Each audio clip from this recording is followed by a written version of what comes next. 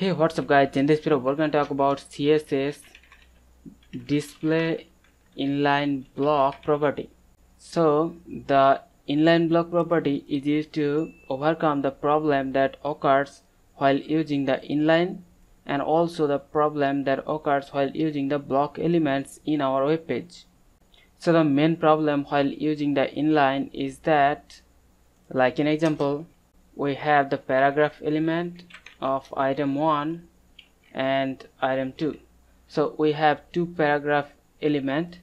Now if we select the paragraph and if we add some border around them of 1 pixel solid red, and also if we add some background color of yellow, and if we use the display inline property, so now you can see, because we are using the display inline, we cannot set height.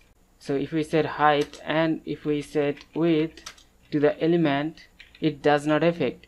That's because the paragraph is now one inline element, so we cannot set height and width to one inline element.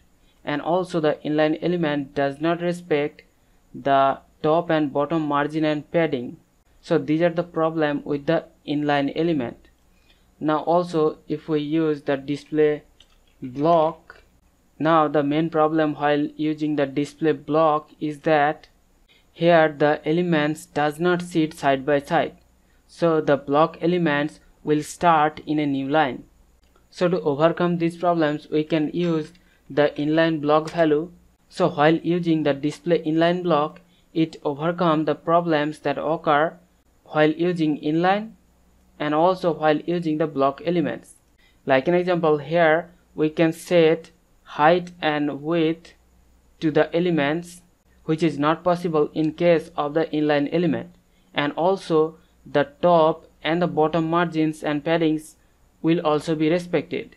And also it overcomes the problem while using the block element, and here the elements can sit side by side, which is not possible in case of block element.